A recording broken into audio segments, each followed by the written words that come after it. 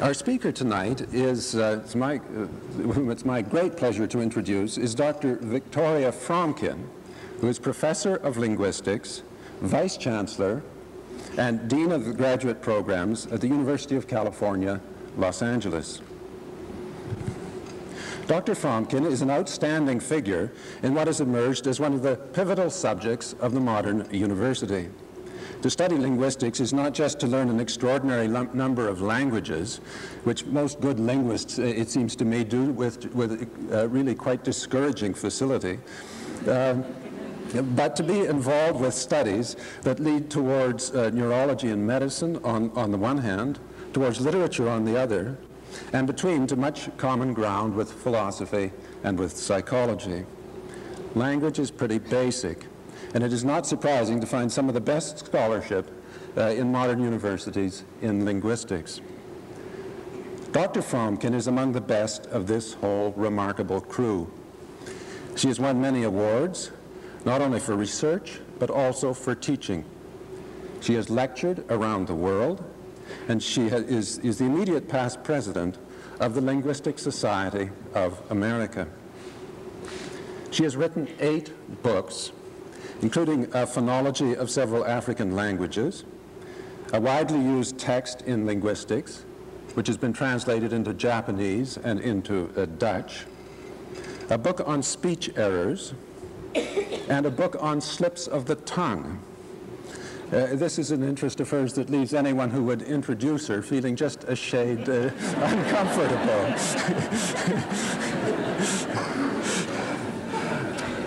There are dozens of articles across a broad range of linguistics, including one with a title that I think must be the title in all academic articles, Tips of the Slung, or To Err is Human. Essentially, her principal interests are African languages, slips of the tongue, and the linguistic problems associated with traumatic head injuries. Dr. Fromkin will be visiting the university next week as a Cecil and Ida Green visiting professor. She and her husband arrived in Vancouver this afternoon. Her talk to the Institute tonight marks the beginning of a visit in which many in the university community are eagerly looking forward. Dr. Fromkin, the Vancouver Institute is the oldest and most cherished of the university's public forums. We welcome you to it and to this university and invite you to speak tonight on the topic Brain, Mind, and Language. Dr. Fromkin.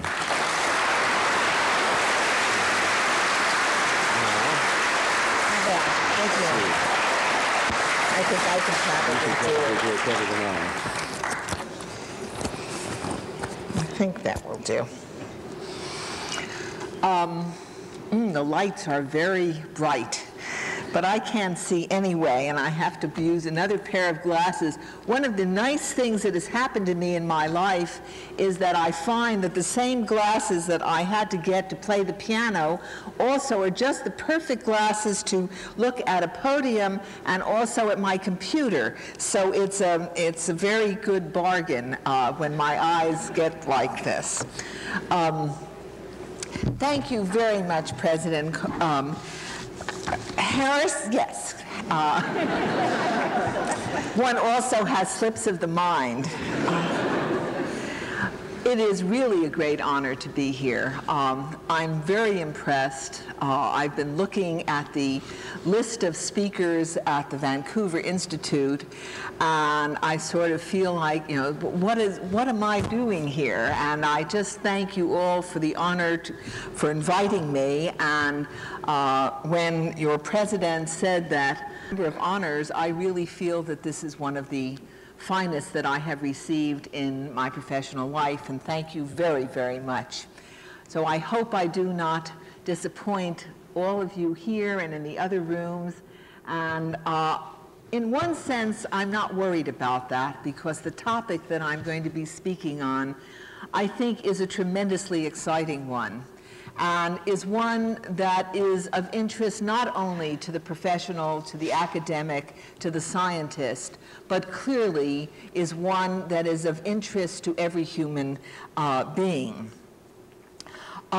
it's almost as if there was a conspiracy between President Harris and myself in his remarks that opened this evening, since he spoke and presented what I consider one of the great misconceptions about linguists. And in fact, that was the whole first paragraph, which I am about to read. You will see, we did not plan this. But I am really delighted that he talked about how impressed he was with how many languages linguists knew and how fast they could learn them. In fact, it's really one of the nightmares that linguists have is when they go to a party or a cocktail party or a dinner and they're introduced for the first time to someone that they've never met before, and they're introduced, this is a linguist, Professor Fromkin or Professor Gilbert or any, whoever it happens to be. And as that comes out of the introducer's mouth, we linguists sort of hold ourselves and wait for the next question, which will be, oh, how wonderful, how many languages do you speak? And then we sort of hem and we haw, and when we can stop being too embarrassed, we sort of, many of us say, one, I think. But then we have to go on and explain that linguists do not speak lots of languages, or that is not a necessary criteria for being a linguist. Polyglots speak lots of languages, and linguists study human language, and at least they're pretty sure to speak one. Now, there are, of course, many linguists who speak many languages. And as I was saying to President Harris when we were talking before he introduced me, it might be that because they have a talent for speaking many languages, they went into linguistics. But it is not because they are linguists that they speak many languages. And in fact, there are. But I do have very good friends who are linguists who speak languages like Potawatomi and Xhosa and Twi. In fact, I do speak Twi. I have to admit. It's the one language other than English that I was able to really speak quite well, but I've forgotten the whole vocabulary since I haven't been to Ghana for quite a while. But linguists speak Twi or Tabata-Labal or Quechua, or all these marvelous languages that we find in the world. But there are many linguists who, as I said, do speak their native language, but probably know more about computer and artificial languages like Pascal or Lisp or Fortran or BASIC or C than they do about the kind of languages that probably many of you speak, like French and German, and maybe even some of you do speak Xhosa or one of those funny languages. Linguistics as a discipline has changed dramatically in the last 25 years. And I thought it might be of interest tonight, before I get into the meat of my topic, to speak a little bit about what linguists were like 25 years ago and what they're like today. 25 years ago, the typical linguist in America, and that includes Canada, had a background in, some of my colleagues in the United States don't always realize that. But the typical linguist had a background in anthropology or in language areas like Slavic, French, Romance, Finno-Ugric, or various languages like that. Many of them conducted field work in Africa or South America or on an Indian reservation. They could produce many strange contrasting sounds in the language being investigated, baffling those who would swear all the sounds were identical, and I can give you some of those later if you'd like. And they would go around writing down strings of very funny symbols on 3x5 cards, filed in endless numbers of shoe boxes, which they carried with them wherever they went. In fact, if ever you saw somebody on a train or a bus or a car or a plane carrying lots of what you thought was shoes, it was probably a linguist. Other linguists at that time perhaps were studying the historical aspects of language. They might be sitting, instead of being out in the bush, sitting in an office, tracing the history of one or two words, and even sometimes an entire language, or would compare one dialect with another or one language with another in the attempt to reconstruct the proto-language. Some linguists were like Henry Higgins, or his prototype Henry Sweet, who in many ways is my academic ancestor, and would study, go around listening to the sounds of different dialects and again writing down in funny symbols the way people talked. They didn't care what they said, but they did care how they sounded. But times have changed. Today, in fact, it is hard to describe a typical linguist. We work in many diverse areas, but the tie that binds us all is our attempt to understand the human ability to acquire and use language, and to construct a formal scientific theory of language which is both descriptive and explanatory. We approach this awesome task in many ways. We analyze and write descriptive grammars of non-literate languages as the traditional linguists did 25 years ago. And we still, some of us that is, work on the historical changes that take place in all aspects of human languages. Some of us still work in phonetics laboratories, but instead of just using our very good phoneticians' ears, our phonetics laboratories are filled with very expensive and very high-tech instrumentation to study the physiology and acoustics of speech. Others of us work in hospitals and aphasia wards, gathering data from patients with language disturbances. There are computational linguists developing speech understanding systems and natural language computer parsers, and mathematical linguists interested in the formal mathematical properties of human language. There are psycholinguists concerned with linguistic processing models, that is, with our ability to produce and comprehend language, and sociolinguists who work on language in its social contexts. There are dialectologists, and there are linguists working on artificial intelligence systems. And then there are also neurolinguists concerned with the biological bases of human language, the interface between brain, mind, and language, the topic of my talk today. Although the area of linguistics now called neurolinguistics is of recent origin, the issue is not. Three long-standing problems of science and philosophy concern the nature of the brain, the nature of human language, and the relationship between the two. This relationship has been assumed for over 2,000 years.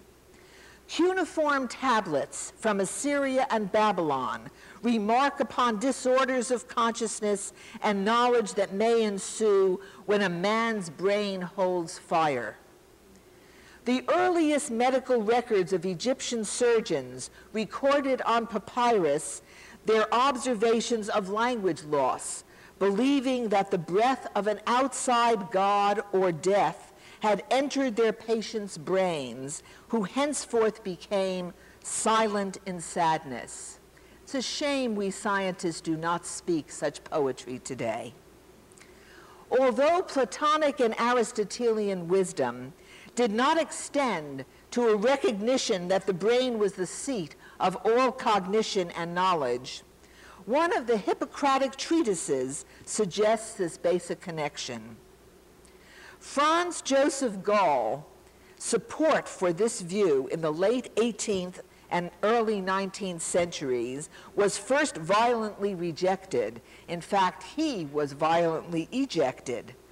But he finally was brought back into the scientific community, having convinced them that the brain is the organ of the mind.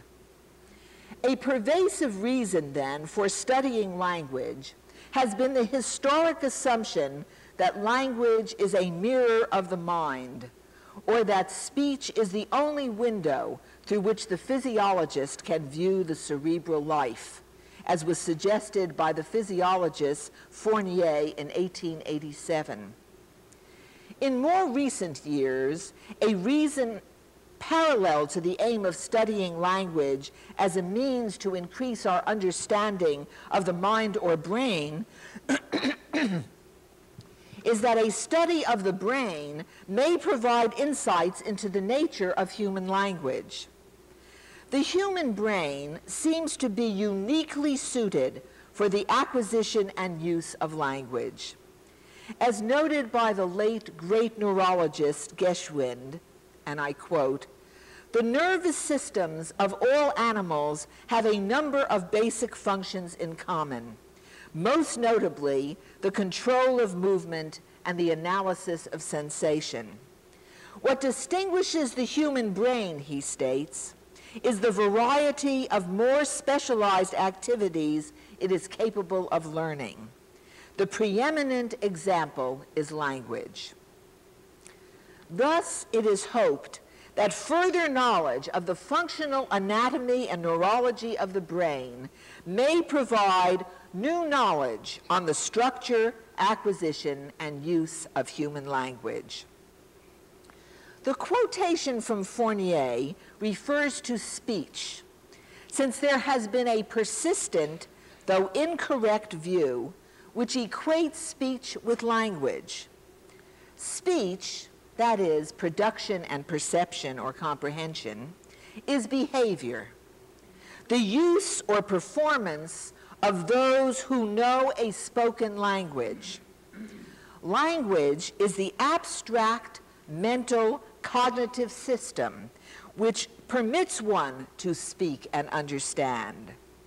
Language also underlies the ability of a deaf person to sign and to visually perceive and understand the gestures of another signing person.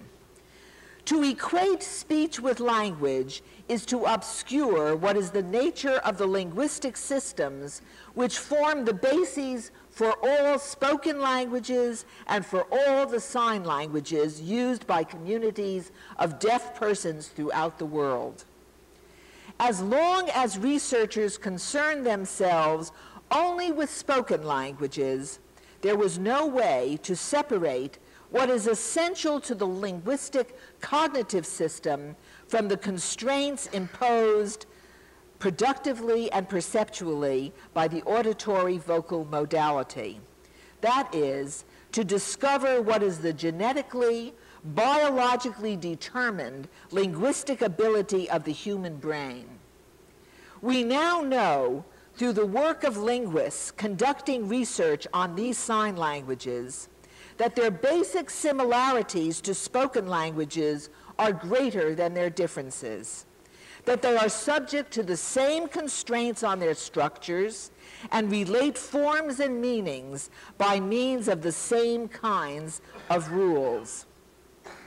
This therefore suggests that the human brain is organically equipped for language in any modality, and that the kinds of languages which can be acquired by children are not determined by the motor or perceptual systems, but by higher order brain mechanisms. If this is so, then one can seek and find language universals which pertain to all human languages.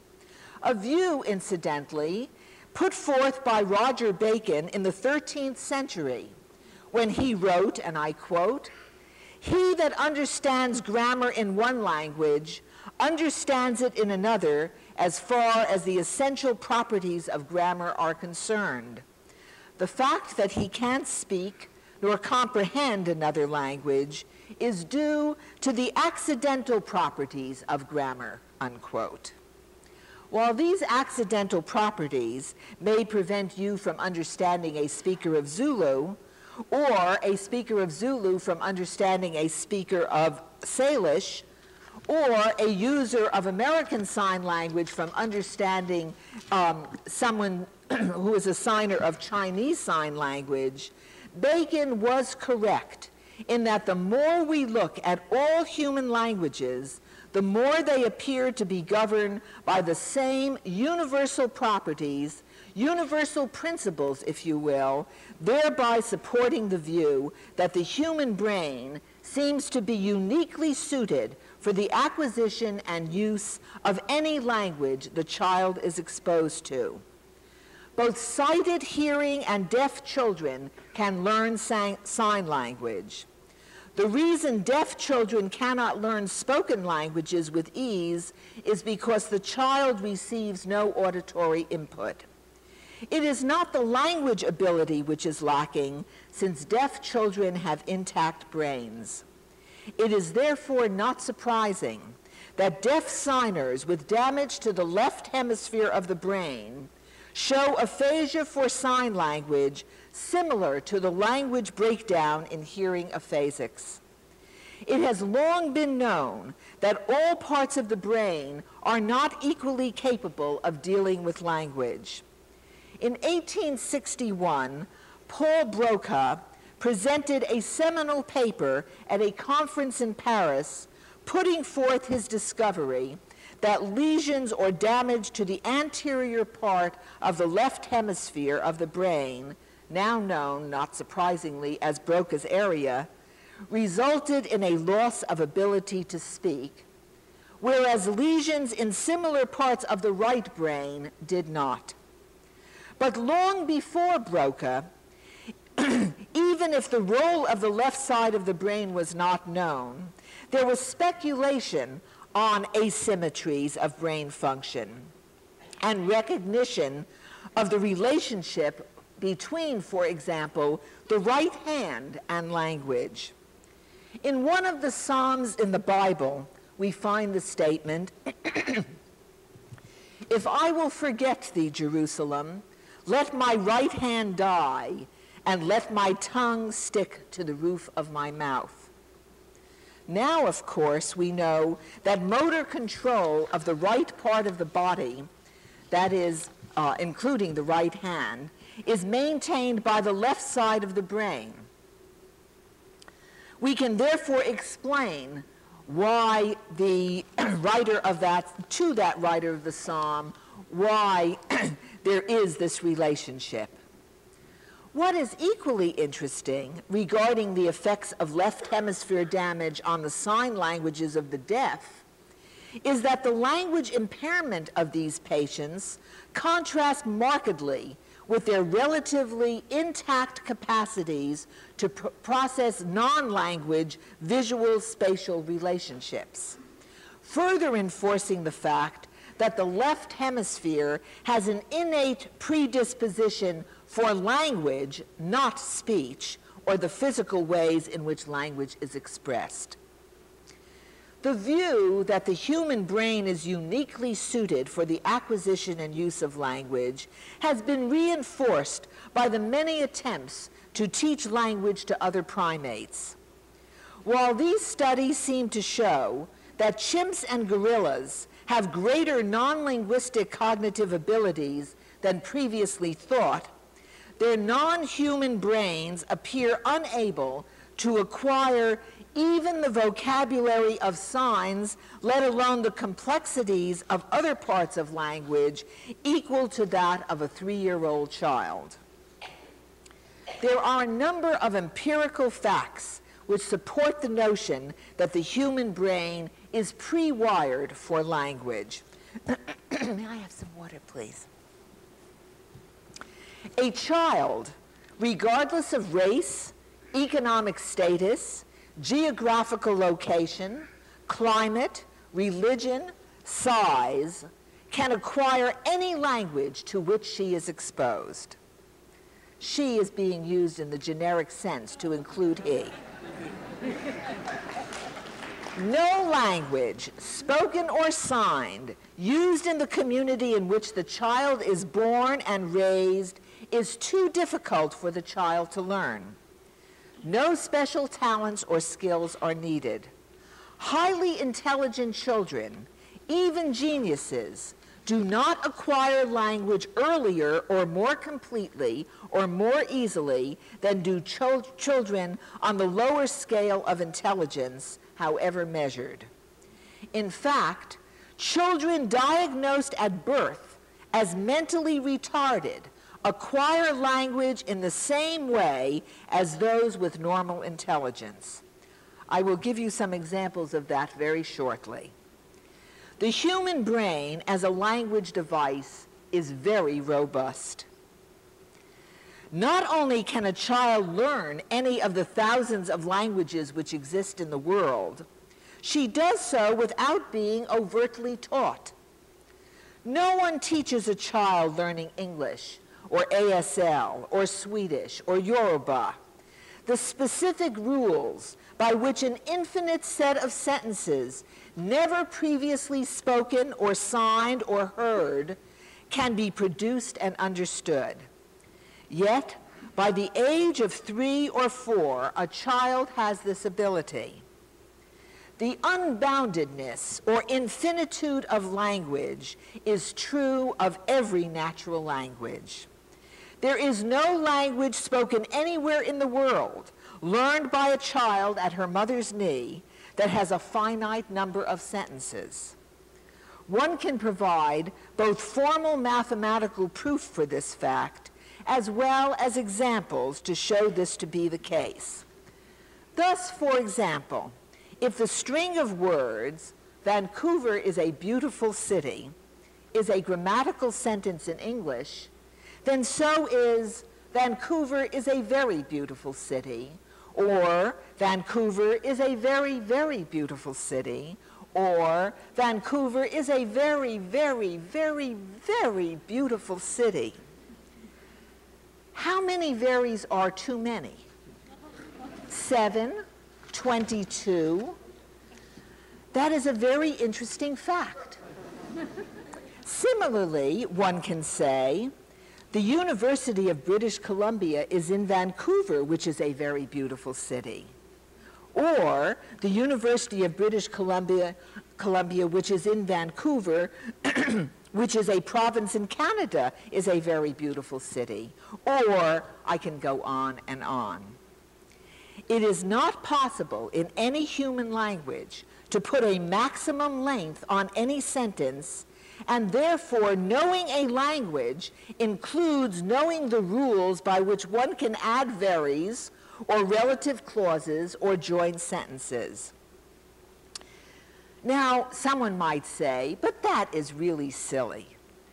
After all, how many varies can you say? And how many times can you say, this is the house that Jack built, and this is the straw that ate the rat, and whatever. You know that thing that goes on and on and on. Obviously, we all are mortal. Some of us wish we weren't, but we are. And you cannot go on forever adding sentences and relativizing clauses. But in principle, you can. In principle, there is no longest sentence. And in principle, therefore, when you know a language, you can produce and understand an infinite number of sentences. What stops you from doing this are what we would call performance factors. We have to breathe, we get tired, our audience leaves us, we die, etc. But in order to do this, if it is true that in principle this is true, then we must have a set of rules, something which tells us that this can be done. And something which tells us that even though the University of British Columbia is in Vancouver is a good sentence in English, Vancouver in is Columbia British of University the is not a sentence at all, even though the same words are in that string. You must know something to tell you that. A child must know something.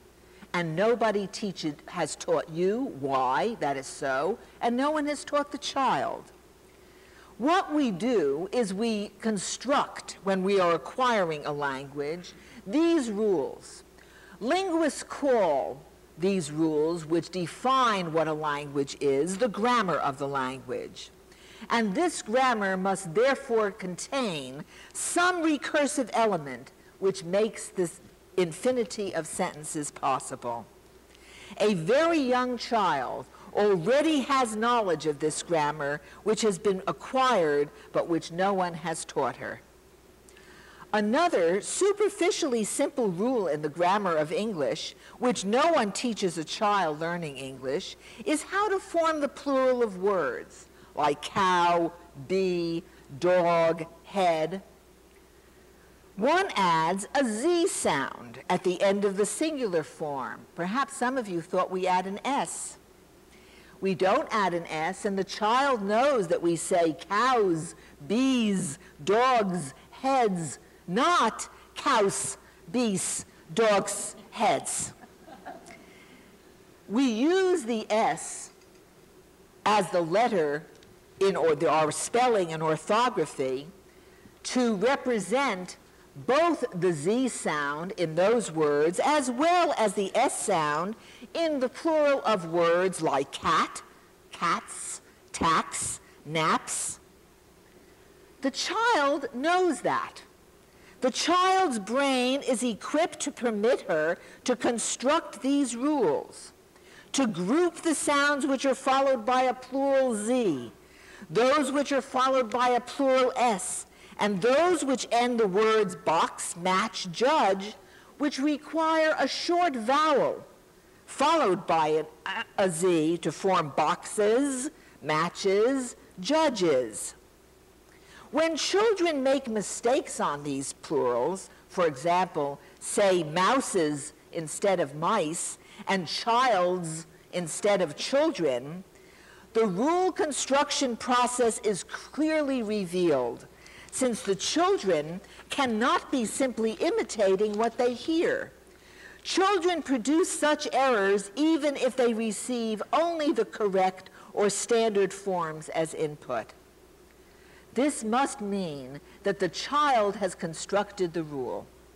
In fact, most parents don't know that rule and couldn't teach the child when to add an S and when to add a Z and when to add an uz, even if the parent wished to.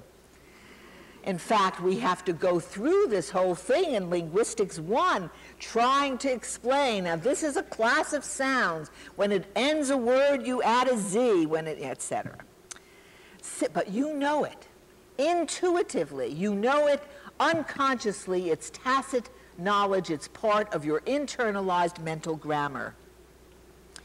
Similarly, no one teaches the child the rules which tell her that the following sentences have multiple meanings that are ambiguous. I think maybe if we look at them, it will, if I can find them. Ah, yes.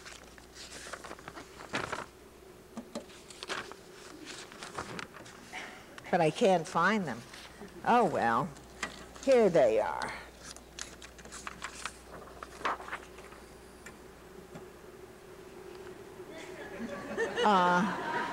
Am I supposed to turn some lights? Wait, it's not quite clear. I don't know. I can say them, even if you can't see them. Anyway, in the sentence, Ronnie wanted the presidency more than Nancy, it clearly has two meanings. And children know that. You know that. But somehow, if I said, Ronnie wanted the apple more than the pear, it doesn't have two meanings. How do you know that? Because you know the grammar of English. Or, Mr. Magoo made his wife turn on the barbecue spit. That's a very nice, good sentence in English. I'm sure you know that it has more than one meaning. And one of the sentences which I give as an assignment to my freshmen in the class is this third sentence. The police were ordered to stop drinking after midnight. I want you to know that that sentence has many more than just two meanings, and I'm not going to tell you what they are because that's your assignment for tonight. Furthermore, a child hearing the sentences, John promised Bill to go, and John told Bill to go, knows that in the first one, it is John who would be going, whereas in the second, Bill would be the one to go if he did what he was told. No theory of learning by imitation or reinforcement can account for the child's learning the rules to account for this. The child, at a very young age, appears to have the ability to construct the rules of the grammar in addition to learning the forms and meanings of words, since the meaning of such sentences depends on more than the meaning of the words. This ability is not simply due to a knowledge of serial order. Such knowledge of serial order constraints might explain how we know that in sentence 6, Arthur loved Guinevere. It was Arthur who did the loving, whereas in the sentence Guinevere loved Lancelot, it was Guinevere. Simple knowledge of serial order, however, cannot account for the fact that in the sentence, it is Guinevere who was loved by Arthur. Guinevere was not the loving one. I think we can turn that off now. The brain is equipped to deal with serial order, and it appears to be the left cerebral cortex that is responsible for this ability. But this in itself cannot account for the kind of knowledge required to acquire and process the complex syntactic rules which are used to decode sentences such as those that we have looked at, nor the infinite set of sentences our knowledge permits us to produce and understand. The brain appears to be specifically equipped for this task, rather than for abilities which language may share with other cognitive systems. May I just ask, what time am I supposed to finish? Oh, wonderful. Thank you. That's lovely. I won't need the whole half hour. We'll have enough time for questions. Further evidence illustrating the particular language learning characteristics of the brain is provided by the more or less universal stages of language acquisition. Work on formal theories of grammar has in the past 25 years brought us closer to an understanding of the nature of linguistic universals, principles common to all languages as a result of the human biological endowment. Despite the fact that the rule to form passives such as the ball was thrown by John, or questions like who threw the ball, or who is the ball thrown by, and imperatives throw the ball, differ markedly from language to language. Modern data and theory suggests such constructions are manifestations of simple but highly abstract underlying principles, which differ only slightly across languages. Work on languages related to English, like Dutch, French, Spanish, and Italian, and non-related languages like Japanese, Chinese, Arabic, Hausa, Walpiri, support this view. Data on a wide variety of languages, as well as observations about how languages are acquired, permit the testing of various proposed formal and algorithmic models of the learning process. In particular, the acquisition data help resolve controversies regarding the species specificity and task specificity of language, the language-specific innate constraints, and the relative contribution of the child and the environment to the learning process. One explanation for this mysterious ability to acquire language is that we are indeed genetically equipped to do so. just as birds are equipped to acquire the songs of their species. The ultimate goal in this ongoing research is a precise specification of what is a possible human language, which specifications are genetically pre-wired and biologically based. These pre-wired language learning abilities of the human brain appear to be independent of other cerebral abilities. This is not to deny that when we use our knowledge of language in speaking and understanding, we also depend on non-linguistic systems and general knowledge of the world. But language can be learned independent of other cognitive systems. Thus, for example, children who have no difficulty in learning to speak and understand may have serious developmental dyslexia preventing them from learning to read and write, or learning simple rules of arithmetic.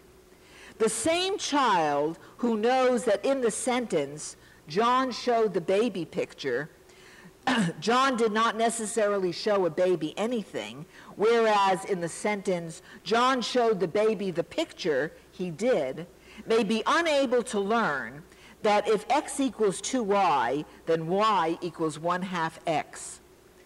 Yet, it may well be that this algebraic rule is simpler than the syntactic rules which are used to decode the two sentences I just read. There are a number of case studies of children and adults severely mentally retarded from birth who display complex linguistic ability but are unable to learn other cognitive systems. Marta, one young woman described by Jenny Yamada in a book which I hope will be available soon, produces utterances like the following. She does paintings, this really good friend of the kids who I went to school with last year and really loved. Pretty good sentence, huh? Or, last year at school, when I first went there, 3 tickets were gave out by a police last year. These utterances were spoken by someone who cannot add 2 + 2. Marta is not quite sure of when last year is, or how many tickets were gave out, and does not know whether 3 is larger or smaller than 2.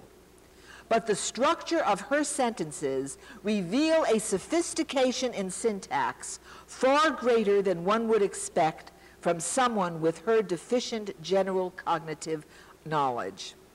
Thus, the human brain appears to be organized in a modular fashion, with specific cognitive systems which can be acquired and disturbed independently of each other. We have come a long way in the last number of decades in understanding the brain, and similarly we have come a long way in understanding the structure of human language. Of course, we are still far from reaching our goals. This is hardly surprising given the complexities of both phenomena. Linguists are increasingly interested in the converging evidence that focal damage to the left cerebral hemisphere does not lead to an across-the-board reduction in language ability, and that lesions in different locations in the left hemisphere are selective in the language disorders that result. The research on brain damage reveals a remarkable consistency in how focal lesions affect language or language processing. It is, however, an empirical question as to whether the parts of the language system which are impaired parallel the separate components of grammars posited by linguistic theory. If this is shown to be the case, such findings are important as further support for theories of language and as a first step in bridging the gap between brain and linguistic mechanisms. Linguistic knowledge, like all knowledge, is represented in the mind and brain. Linguists are concerned with the nature of this representation, including answers to questions such as, how is the grammar organized? What features of the grammar are universal and relate to all human languages? What are the basic units of language and the basic components of the grammar? Are these independent of each other? Or, for example, syntactic rules of sentence formation independent of rules of semantics which provide the meanings of these sentences? Since Broca, there has accumulated through studies of aphasia and by means of new technologies and experimental methods, increasing evidence to support models and theories of grammar developed by linguists on the basis of their studies of languages themselves, which argue that knowledge of a language is represented by an autonomous, formal mental grammar, finite in size and capable of generating an infinite set of sentences. This grammar consists of various components: the phonology or sound system, the syntax or rules for sentence formation, the morphology or how we put words together, the vocabulary or lexicon, and those aspects of meaning determined by syntactic configuration. These components form a structural system whose primitive terms are not artifacts of a system that encompasses both human language and other human facilities or abilities. The differential and selective breakdown of different parts of language as seen in aphasia studies, as well as data which show, for example, differential recruitment of localized brain areas depending on the kinds of linguistic input or tasks, provide independent evidence for the autonomy of the components in linguist grammars. The dramatic new technology of neuroimaging techniques, such as computerized axial tomography, magnetic resonance, is removed very early because of tumor or various problems. Is that?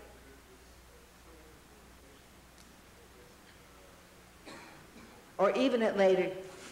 Well, if you're talking about the children with the removal, we do know, it was thought, and in fact part of very, very important and seminal work by Eric Lenneberg on the biological basis of language, where he put forth a very important hypothesis regarding the critical age for language acquisition, and did, just as other species have different critical ages for the acquisition of different behavioral abilities. And he did relate this to the lateralization, as well as stated that that period ended at puberty.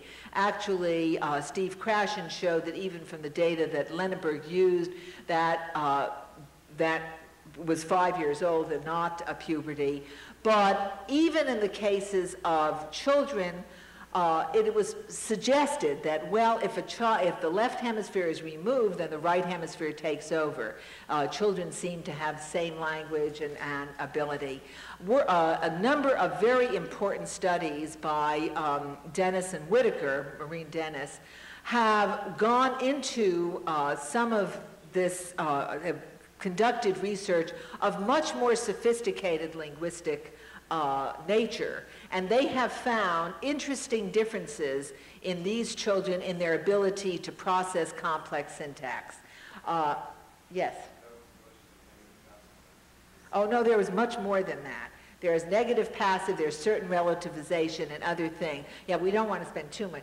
Anyway, there are, I must say, one of my students right now is working with 7 children who had early lesions or unfortunately gunshot wounds at a very early age, both left hemisphere and right hemisphere, and she is studying this, and we will have further evidence. But there are at least 5 different studies that are going on now, some of which have been able to replicate Dennis's work.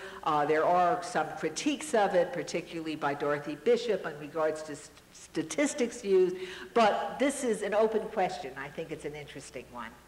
Yes?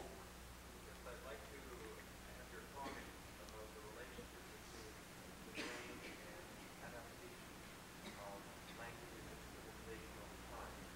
I refer to the cognitive ability of species in the year 2400 today, compared to perhaps our ability to Very good. The question deals with language change and how fast does it change. First of all, we know that all languages change. By the year 2004, whatever you said, it would probably not be very much change, but over hundreds of years, languages do change. I come up here, English, for example, you can go, you see even different changes in regards to different dialects of English. You have certain vowels in Canada, which I don't have, and at one time you didn't have, English didn't have those. That's a fascinating question. I'd love to talk about all the ways languages change. Actually, they continue to change, but our ability to speak to each other continues more than it did before. When one group of people used to go out, over the mountain to find better hunting grounds, and they never saw each other, and then the languages changed, then they never could understand each other, they never spoke to each other, let's say 1,000 years after the change took place. Now with television and radio and airplanes, we keep in communication much more, so that even where languages change, we adapt more than we do. But that doesn't mean the language doesn't change. It's just that the changes are often picked up more in one area, even if they take place. If you want me to tell you, if you want to know why languages change, we don't know. We know certain things. I can give you some very superficial, certain aspects. We're always adding new words. PET scan. Who ever heard of PET scan before they were PET? Well, before we had washing machines, we'd have the word compound washing machine. But languages are wonderful. You can always add new words and make up new words. And blick isn't a word now, but it could be a word. All kinds of things like that. That's simple, but why syntax changes, why we one time used in English double negatives were the norm, and rather now if you had a teacher like I did saying, two negatives make a positive, that's ridiculous, because in Russian there are two negatives, in French there are two, and in Old English there was two negatives. So languages change, and we have some ideas about sound change. There are a lot of conflicting debates on why languages change the way they do. We don't really know the answer, but it's a very interesting question.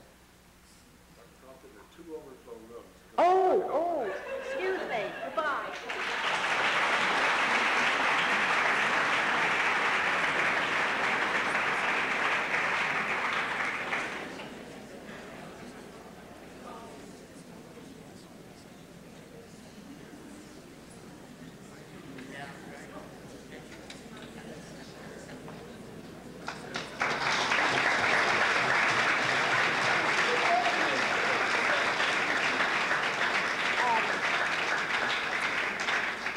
I really want to thank all of you for sitting through all this. I'm just really very, very moved by the number. I hope that you find languages interesting as I do. Then you won't have wasted your time. Questions? Yes? Right. No. At least I don't think so. Actually, there was a period, and that's a fascinating question. The very famous Russian and then Soviet psychologist named Vygotsky, who wrote a very important little book called Language and Thought, had some very interesting ideas about the fact that first language and thought are one and then they split apart. Other people have raised these questions, but now we really do know that that is not so. We know, for example, that, you take split brain patients, where the little pathway between the two parts of the brain called the corpus callosum is split for reasons of very severe epilepsy and certain things, so that you can provide input either to the left or the right brain, and they can't talk to each other anymore. Well, we know, for example, and some of the cases in Sperry, who won the Nobel Prize for this work in his laboratory in Caltech. A patient, for example, if giving smelling an onion in the left nostril will be able to pick it out, but will not be able to tell you that it's an onion because there's no signal over to the left brain, which was the language brain. So that certainly if you can say that the ability to take the smell and translate it into a meaningful object and select the right object, I mean, that to me is thought. But there are a lot of other examples. Aphasia is a very good, aphasia cases where you have language breakdown, but thought continues. Or we have there's a very interesting case that in Georgia, on a small rural area in Georgia, was found by, finally in the state, a crew of ear testing, people to test hearing, went around into these little areas. And in one little community, they found, by this time, I guess he was about 27 years old, a man who did not speak, who the whole area, all the neighbors all felt that he was mentally retarded. He was he got great loving care. His father was a minister, a black minister in the community. And he was a carpenter. He did all kinds of things. He cooked, but he didn't have any language. But nobody could say, they all thought he was retarded until they found out in this investigation that he didn't have any hearing. And that's why he never learned to speak. And so actually, they began to teach him sign language, but this was past the critical period. I haven't really heard as to how much language he did get, but probably he got some, but I'm not sure how much. But I think there are lots and lots of examples, as well as various kinds of brain injury. Let me give you one other example. Language and thought. I mean, there are some cases with brain damage, for example, of people who cannot, I met one of these patients. It was very sad when I was doing work in Oxford. A patient who was unable to identify faces. And as soon as, his wife walked in the room, he did not know who it was until she started to speak, and he could still recognize her voice. So he had voice recognition, but he did not have facial recognition. There are others who completely lose the ability to comprehend or understand real objects. Someone will walk in the room and not know, will tell you, you say, what's a bed? Oh, you know what a bed is, it's a piece of furniture, you sleep in it, and you walk into a room with him, he doesn't know, when he sees the bed, he doesn't know it's a bed. And it is very serious, because in order for him to go to sleep at night, you've got to put him in and say, this is a bed, and you've got to help him into the bed. But the question of he knows what a bed is, and once you tell him, he knows what to do. And there's lots of other evidence which I could give you. More questions? Yes? What is your opinion of the studies made in Japan, which would seem to indicate that kanji, which has a videographic content, is processed differently than katakana? Yes. I think they're very interesting, and I think that the question is, what do I think of the studies in Japan which show that there is different processing between the Japanese orthography or writing system has two different kinds of characters. One set of the characters are based on the phonological, similar to the Roman alphabet, and there's a symbol for sound. Another group of characters are borrowed from the Chinese, which are primarily meaningful semantic symbols and do not represent the sounds but represent the meanings. And there has been found different breakdown, if you will, even and also through dichotic listening. It is suggested that, and mainly tachistoscopic tests, where you can shine an image into either the right visual field or the left visual field, and therefore you know which part of the brain you're going to. And it was found that, for example, right brain can do more processing of the characters which are symbolic and not representing meaning, and perhaps are much more like symbols. The full extent of that we don't really know, because we do have many examples of dyslexics in Japanese who then fail to use both. But they're probably, just as we know that the right hemisphere does have some dictionary, it might be a different kind. And just as in the kanji and katakana differences, we might find in the right hemisphere just very simple dictionary entries of form and meaning, but without all the other syntactic representations and features which we find in the linguistic dictionary, which is in the left hemisphere. But I think they're very interesting studies, and we certainly have to continue looking much more at languages like this with writing systems of this kind. Yes? Just a quick question. With regard to Martha and her idea of free tickets, I think it was. Yes. You say she doesn't understand that. Some people don't understand the difference between the words imply or infer. They have a general idea, but get them mixed up sometimes.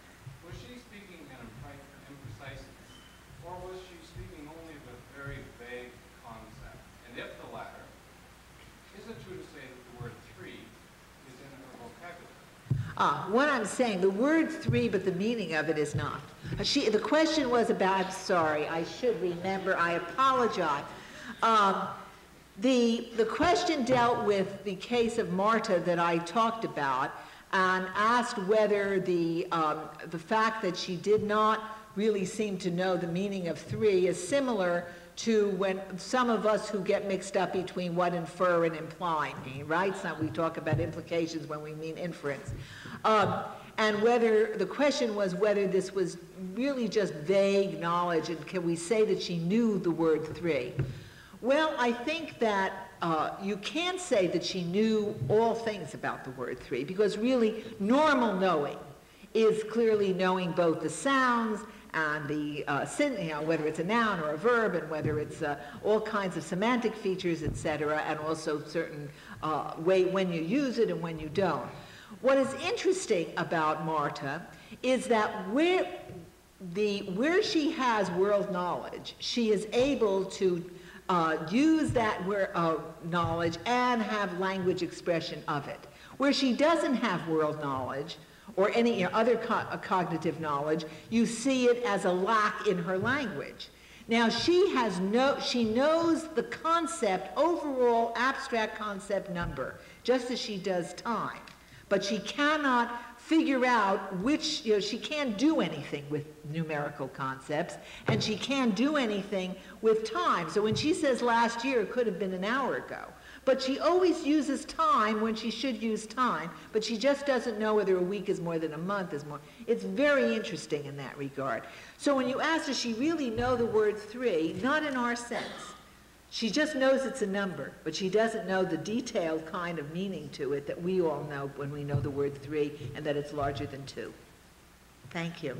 Fromkin, we must get Yes, back I together. must get back. Goodbye.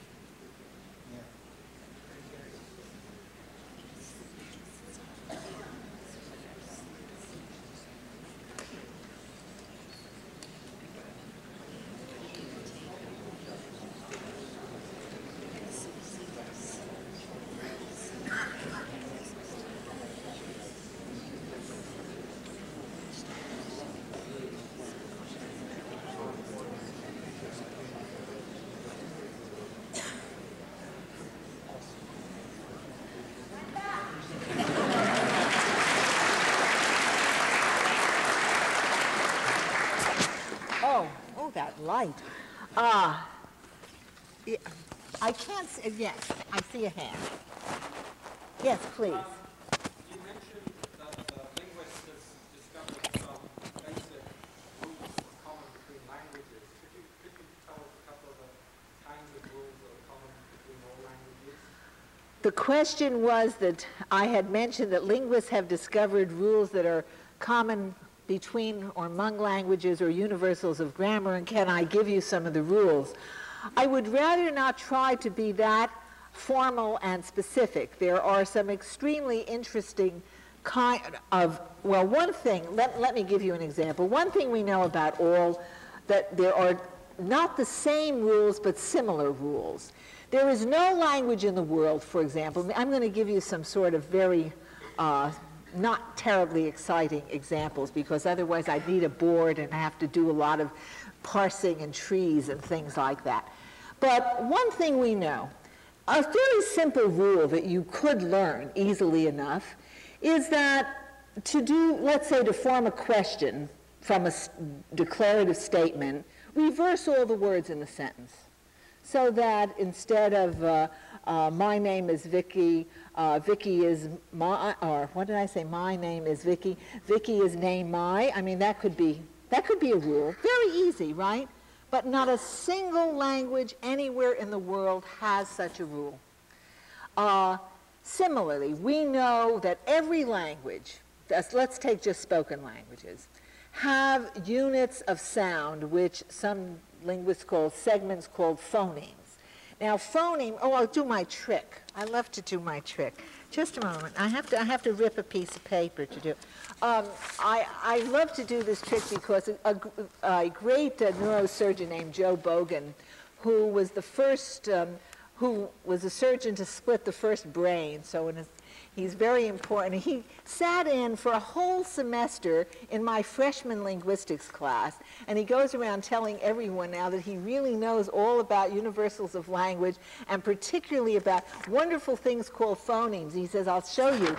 And he does this trick because he learned it from me. He says, you see, and he describes it. He says, you know, we all think that we only have one P sound in English, right? Everybody knows that pit starts with a P, and spit has a P, and top has a P, and tip has a P. He says, no, I went to a linguistics class. We have more than one P in English. And for example, when I say pit, pit, pit, can you all see pit, pit, pit? How there's a puff of air, but when I say spit, spit, spit, nothing happens. So, he said, and that's what means that here you have two sounds, but they don't change meaning, so they belong to one phoneme. Now, we find that true in all languages. For example, there are some languages which, if I said to you, my mother is going to the store, you'd say, well, what's the matter if she's got something in her nose? But in Thai, the difference between ma and sma and na and na they mean different things. So that we know that every language uses a finite set, an inventory of different sounds to contrast meanings. And sometimes they, even though there are different sounds, because we have a grammar of them, we don't even hear the difference. Like, we don't really hear the difference between pit and spit, even though those are two different P sounds. And in a language, incidentally, in Thai, the difference between pit and pit are different, and they mean different things. Similarly, tone languages, for example, every language we know uses pitch to do different things. Now, there's some languages like English where if one says, Mary is going home, we know that it's not asking a question like Mary is going home, or we know that if you say she has a red coat in her closet, it doesn't mean the same thing as she has a red coat in her closet. There are we use pitch in that way, but some languages, it makes a difference if you say ma, ma, ma, ma. And the very tone, or for example in my language, tree, if I say mifi kumasi, it means something different from mifi kumasi. You probably can't even hear it, but one thing means I was born in Kumasi and another means I came from Kumasi. And there's two different pitches. All languages use sounds to contrast meaning in this way. That's a very simple kind of a universal that we have found. Yet, no language just reverses every sound in a word to change the meaning. So there's a constraint on what we can find in language.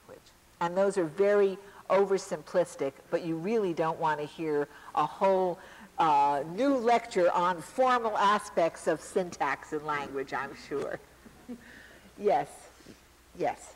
I understand that Jeannie. I know. 13.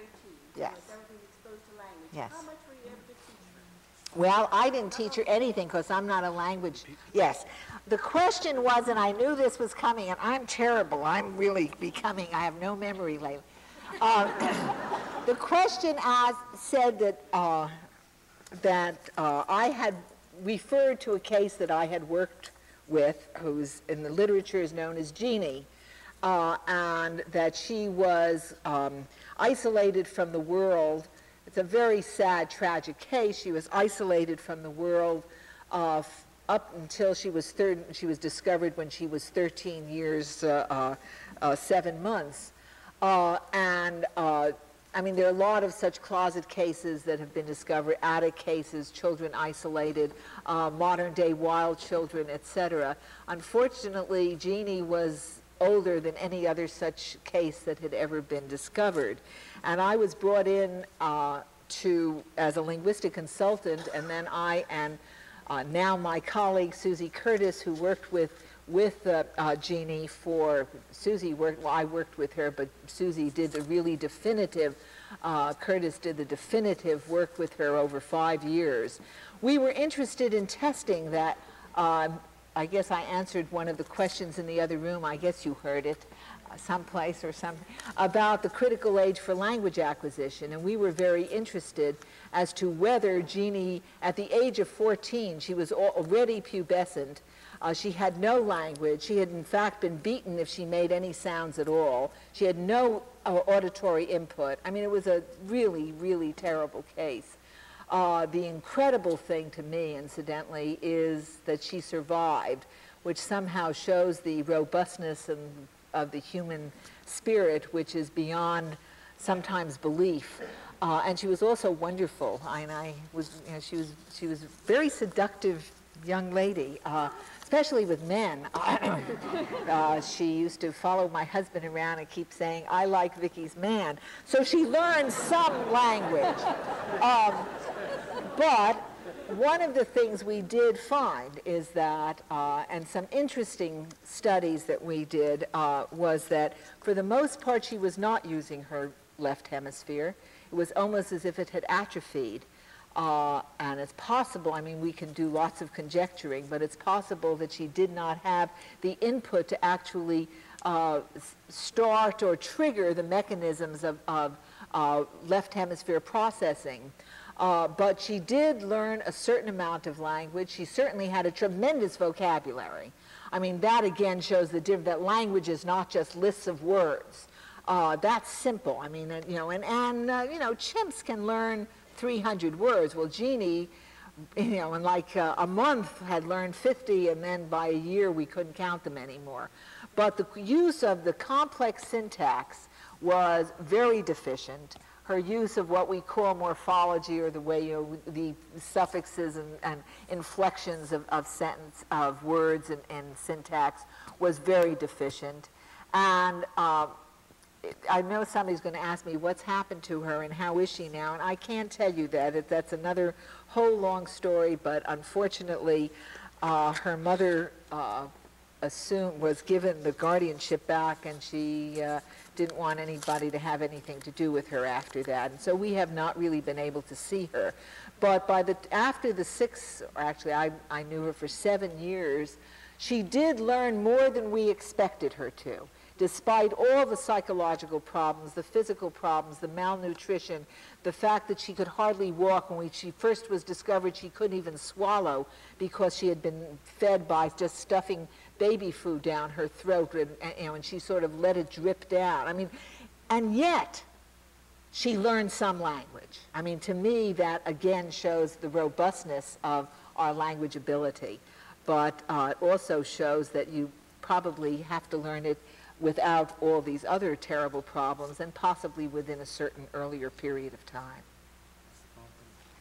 Yes? Dr. Fromkin, is it possible for a normal child to learn several languages simultaneously, or is there an impediment?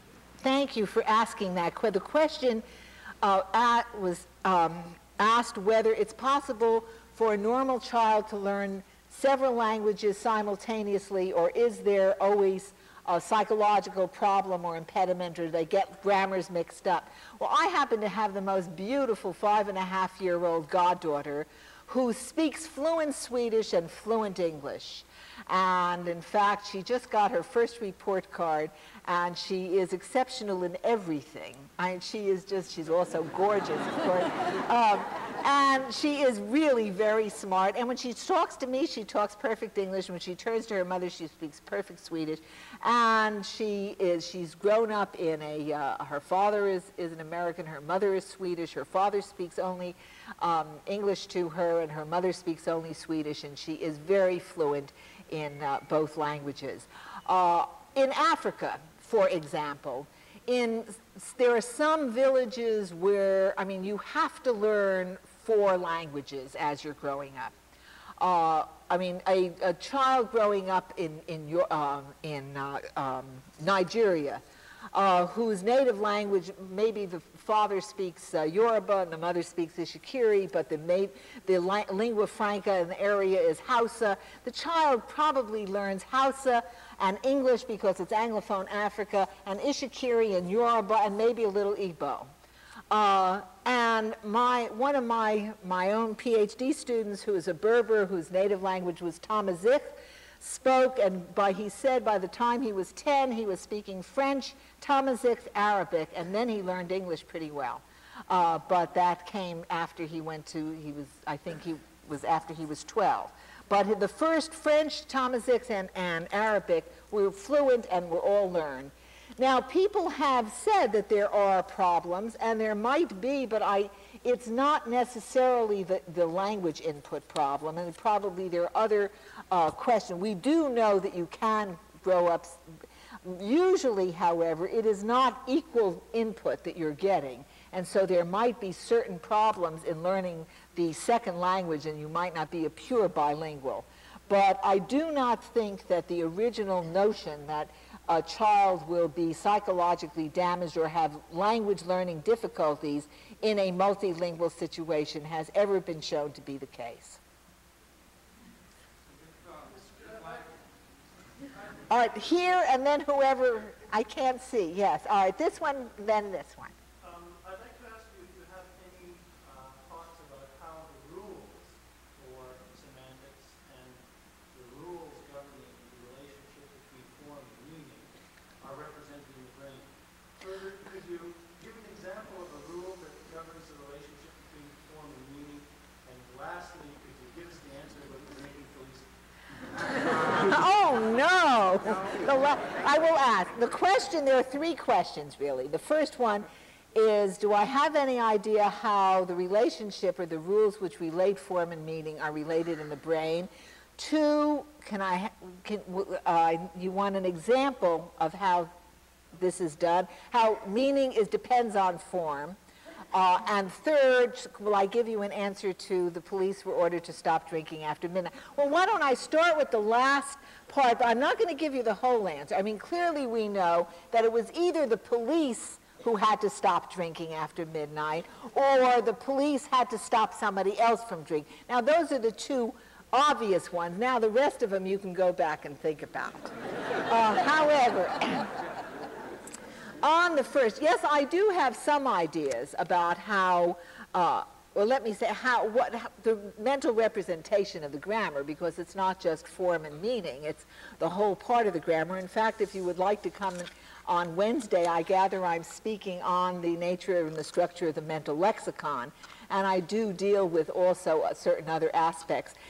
That's a very long, hard question to answer at this point. Let me just say, when you talk about form and meaning, or structure and meaning, there are a number of ways to look at it. First of all, we know that a word has a certain form, and it is arbitrarily related to its meaning. How a child puts those 2 together is a problem which has plagued philosophers for at least 2,000 years. And it seems simple, but sometimes it's simple. If you point to a table and you say, table, table, table, you look at a house and you say, house. or you say casa, or you say odong, which is the word in Twi, or you say, dom, and it's all very arbitrary as to the form and meaning. But that, even though that's not simple, that's simpler than trying to see, now how do we begin to get and acquire the rules by which, for example, we can, well, you take a simple sentence, another ambiguous sentence. Old men and women are delightful to be with. Okay? That can, of course, mean either old men and all women are delightful to be with, right? Or it can mean old men and old women are delightful to be with. Now, the way we know that is I could show you a little tree, diagram tree, to show you that underlying those two meanings there are two structures.